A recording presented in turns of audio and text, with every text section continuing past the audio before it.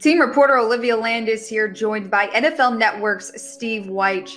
Steve, just last week, the New York Jets announced that they did come to terms with former defensive coordinator for the San Francisco 49ers, Robert Saleh, to become the next head coach for the New York Jets. Initially, what were some of your thoughts when hearing that Saleh was going to be the next head coach for the Green and White? He's one of these guys, when he presents himself, he is he's a processor. He's very analytical in terms of, how he will respond to the media or to his team or to whomever, to his fellow assistant coaches. But he also has this incredible presence, right? The word I often use when describing things with Robert Saleh and his team is aligned. The allegiance to him and his allegiance to his team is something that's unshattered. And speaking to 49ers players and people who've coached with Robert the past couple of years, it is amazing the way he gets people just on the same page to communicate, play for each other, and to play for him.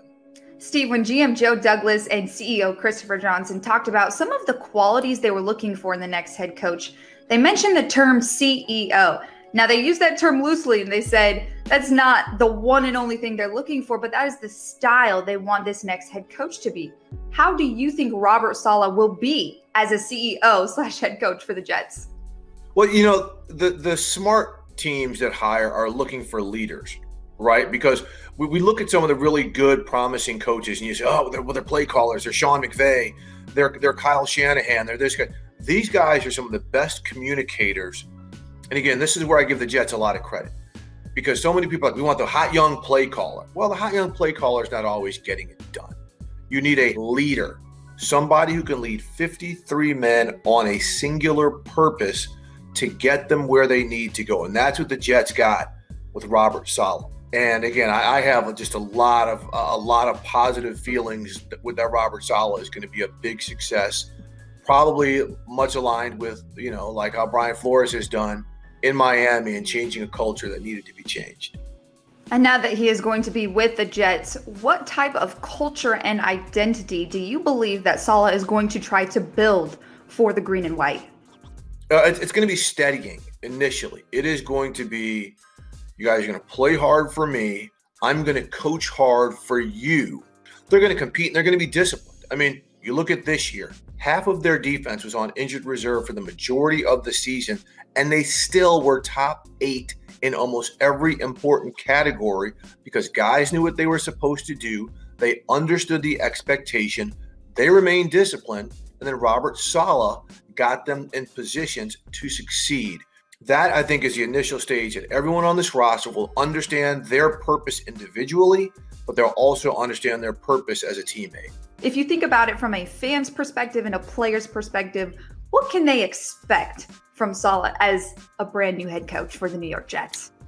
Yeah, I mean, again, he's just a very steadying force. The Jets just really need to kind of fortify their building, put their arms around things, and really build things culturally inside, which is what I think Robert has learned in his coaching career, being under people like Pete Carroll and Gus Bradley and Kyle Shanahan, and I think that will translate.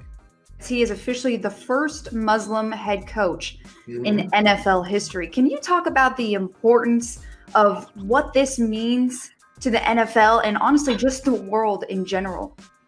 Well, I mean, I really think it's one of these kind of beacons for the Muslim community. He's got a great family. He's got a wonderful wife. He created this, when I say a multitude of kids, I think he's got 5, if not 6. And here's a great story about Saleh.